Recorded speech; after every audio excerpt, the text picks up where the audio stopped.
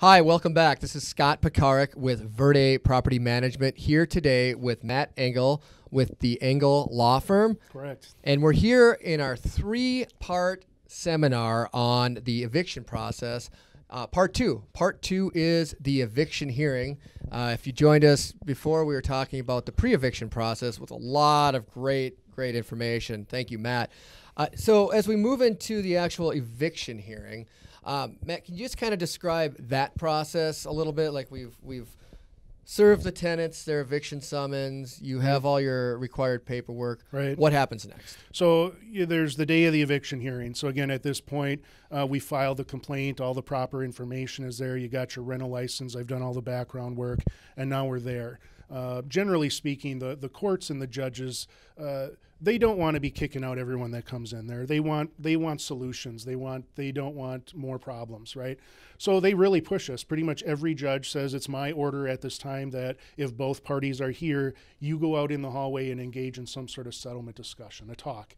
What's going on? What are your gripes? And can you find a solution?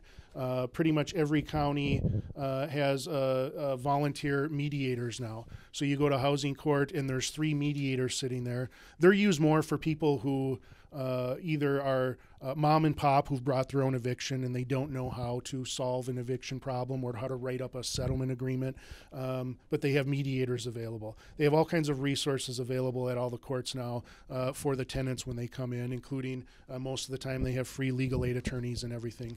So again, you go to the hearing date on the summons is what's called the initial hearing. So the initial hearing for an eviction is kind of like what we would call an arraignment in a criminal matter. It's the first hearing where you either say guilty or not guilty. So if you are a tenant, you could go to court and say, yep, I missed my rent payment, in which case you could try to do a payment plan or pay at court, or you could argue about it, in which it would be contested. Again, so during that process, we're trying to find what's a solution, how can we figure this out as part of the process. Well, and I think it's a practical matter, from a property manager / investor's point of view. We want, our goal is not to throw people on the street. Our goal is to receive the rent that we agreed would be paid for the housing that we agreed would be provided. Correct. And this is just, I always look at the eviction as our last tool in order to maintain that relationship and get the, whether I own the property or it's some property that we represent an owner on, to get paid. Right, and so when you say the last tool, what makes it the best last tool is that there's teeth behind it, right? So the example is again, every county has a settlement agreement form, and it has a box, a chart, that says go out in the hallway, and if you're okay with the tenant getting caught up, getting back on track, which again, most landlords want.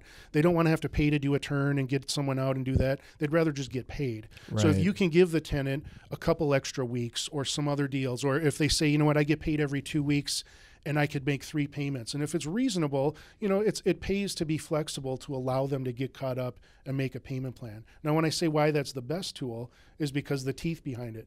The difference between you doing an outside of court payment plan and me doing a payment plan at court is that if the tenant doesn't make a payment under my plan that's approved by a judge, I can go back to court and file what's called an affidavit of violation. Scott didn't make his $1,000 payment due on January 8th, and the court will then order that I get what's called a writ of recovery, which we'll talk about more in our post-eviction talk. But in essence, if someone violates their payment agreement, the serious repercussion is that the sheriff is coming to tell them it's time to go. Where you don't have the ability to get a writ just by doing an off-the-record payment agreement, if you will. Okay, so what happens if, let's say someone shows up. Okay, what is the process? I'm Scott, the tenant who didn't pay, and I'm not answering my phone, but I show up to court. What usually happens? So you show up to court and everyone checks in, so the court clerk knows who's here. So again, then they'll say go out in the hallway and talk. I go out with Scott and I say, Scott, this is the complaint. This is what it says you owe. What do you propose? What do you want to try to do here? And if they really don't know, I say, okay, well, here are some basic options. In a non-payment of rent case, remember we talked about the 3 basic evictions are number 1, non-payment, number 2, breach of lease, and number 3, holdover. These payment plans, these agreements we're talking about, are primarily for non-payment cases, right? Because the tenant wants to stay. If it's a breach of lease for drug use, there's going to be no payment plan or anything. It's going to be how soon are you leaving and that sort of thing. Same thing with holdover. If you've already given them notice to vacate, we're not going to strike a deal for them to stay longer. Right. Anyway, so you look at this payment agreement with this tenant and say, what do you propose? What do you want to try to do? So again, that's if they show up and want to do that. When a tenant shows, if they don't show up, that's what's called a default. If one party doesn't show, it's a default, and then I would get a court order in favor of the plaintiff, the owner landlord, that says I have a right to get the writ of recovery upon payment of the fee and request of the court. But the tenant shows up at the initial hearing, and it's either you admit you owe the rent or you deny you owe the rent. If they admit they owe the rent, I try to work on a plan to get them caught up so that the landlord has the most cost-effective and efficient solution, which is getting paid, and getting paid in by money orders or certified checks in the most expeditious manner. And usually the tenant will be represented by legal aid, or sometimes most of the time. I mean, Hennepin and Ramsey, they have full-time.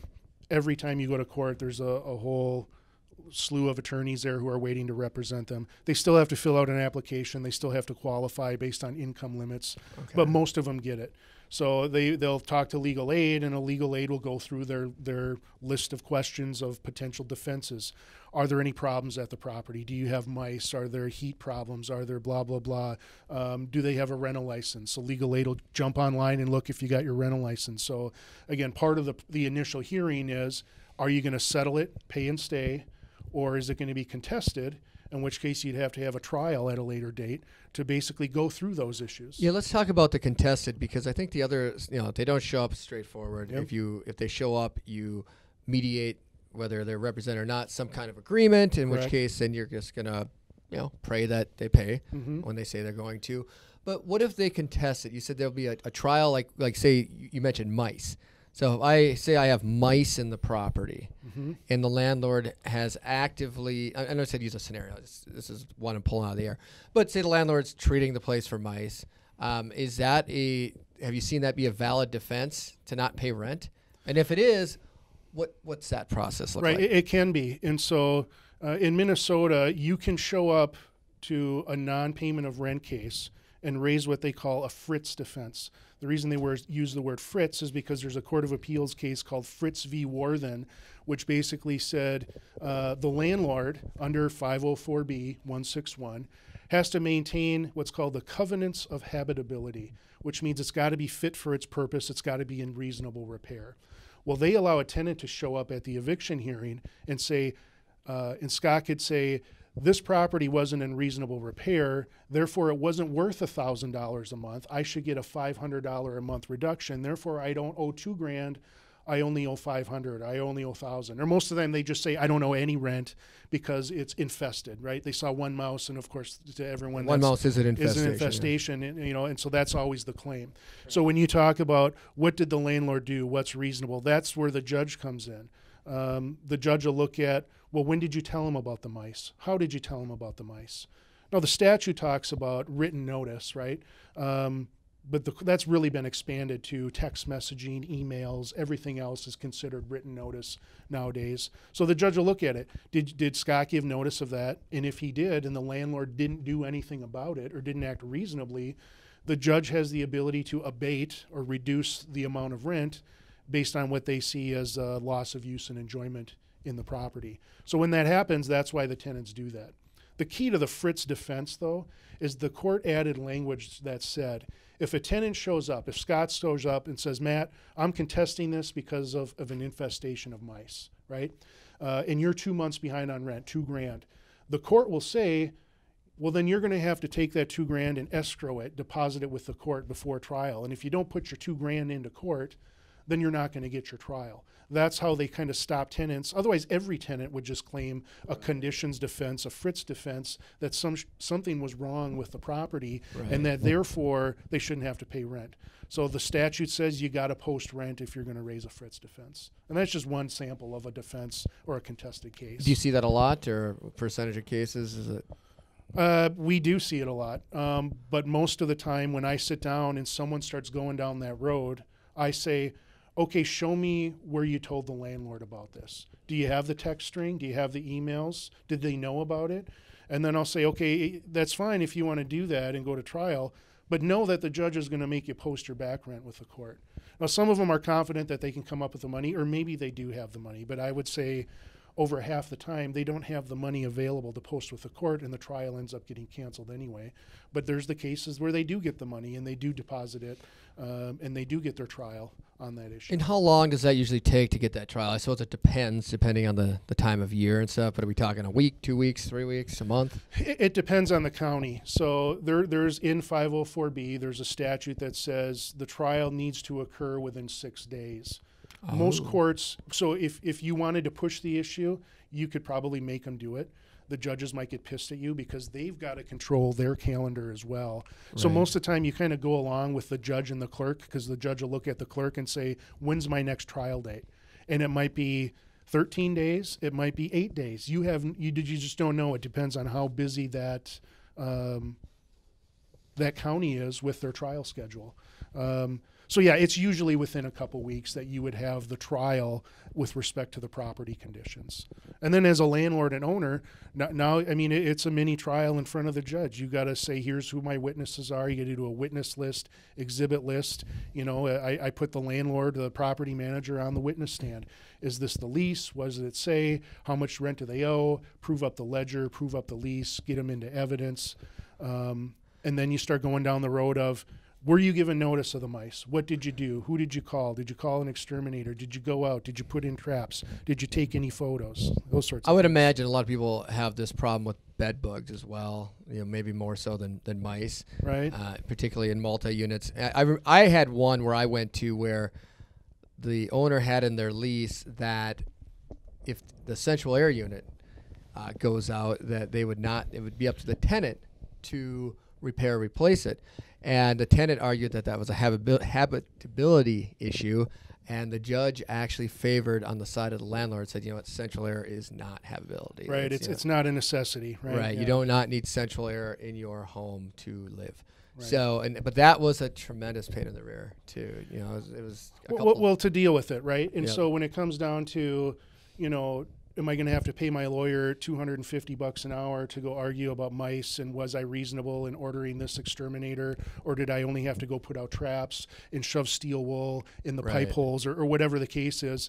And I always tell, if I had my way with all of my property management clients, I would say, if your technicians went into every house with a GoPro on their head so I could actually see the conditions of these properties, It would be a huge benefit to your defense. You know, if there's garbage all over the floor and the trash can is overflowing and there's open bread and crumbs everywhere, it is a defense that you could say they were willful or negligent. And you will not believe how some of these people live, like some of these tenants. And it looks like me and my college roommates, you know, back in our 20s, we were one step away from living. I mean, we were living in our own filth, and it's impossible for a landlord in that scenario. And you're right. I happen to have 2 GoPro cameras here, and it's great advice. You know, send someone through. If the tenants are truly living in squalor, there's nothing you can do. Right, and a GoPro is an extreme example. I mean, it's like every technician I like the idea, though. has a smartphone, right? Right. Everyone has a camera on them. So just please, when you go in, get photographs of what's going on. Document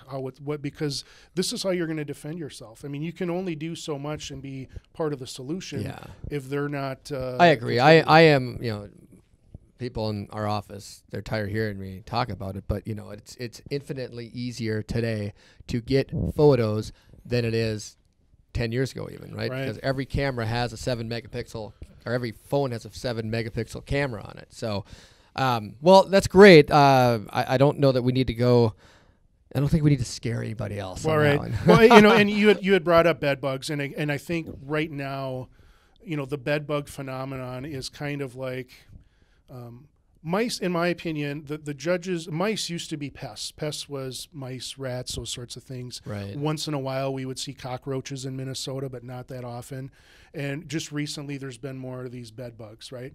So the way I look at it is, a landlord can take some actions to help stop mice by the things I said: traps, plugging holes, you know, spray foam in the insulation, steel wool, and those sorts of things.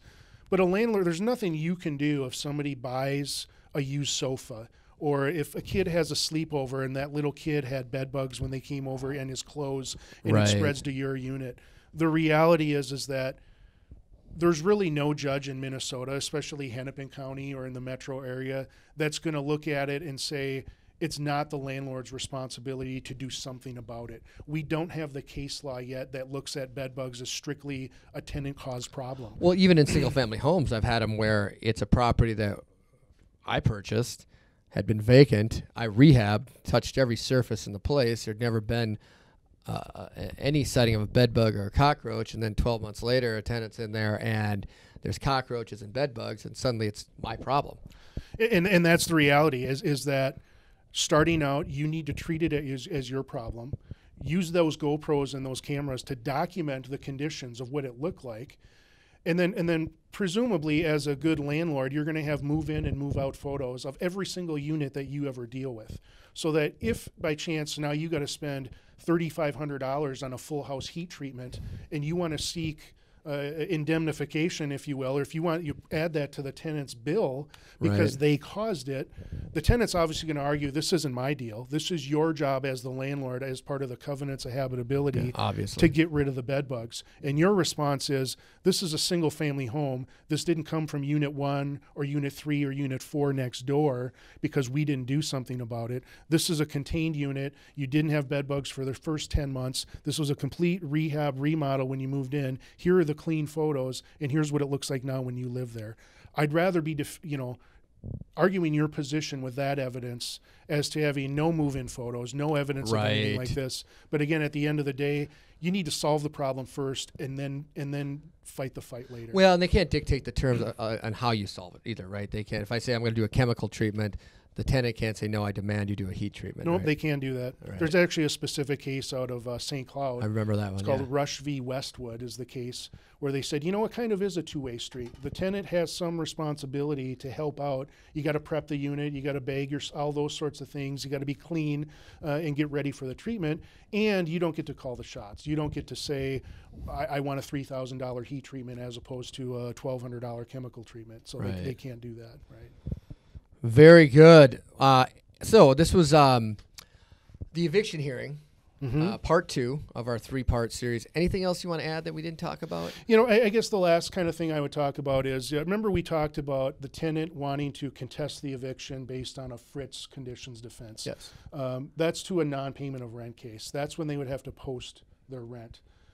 If you were to bring an eviction for breach of lease, too many loud parties, lots of complaints from the neighbors, those sorts of things, a breach of lease case, if it's breach and non-payment of rent, the tenant doesn't have to post their rent. If there's any claim of a breach of lease, they get their trial automatically, so they're not having to post their rent. So again, then if you're going to breach, whether it's drug use and you have police reports, and then you're getting into subpoenaing neighbors or police officers, that's a breach case. And another common issue that you'll see as a landlord, getting back to the conditions, is a favorite play of the tenants nowadays is to call the city. They're behind on the rent, so I'm going to call the city to come in and have an inspection.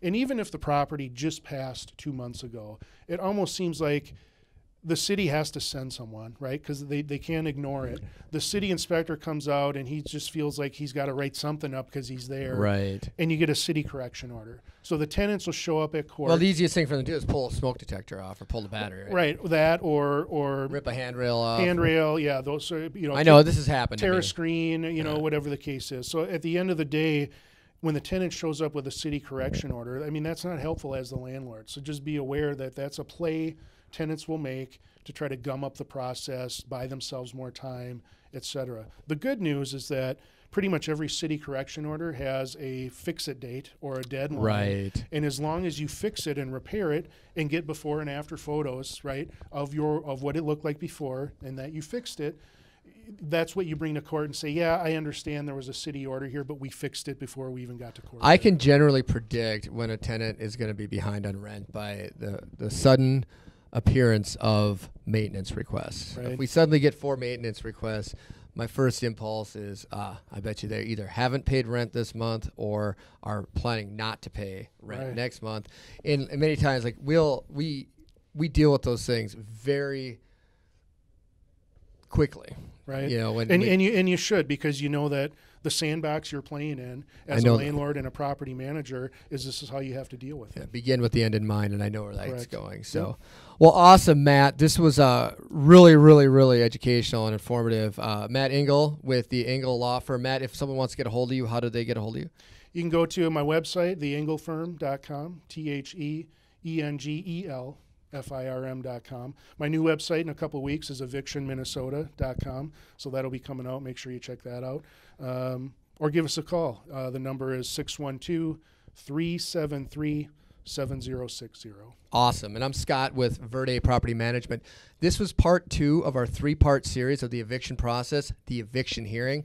When we come back after a short break, we're going to talk about what happens post-eviction or the post-eviction process. We'll see you guys back here in a few minutes. Thank you.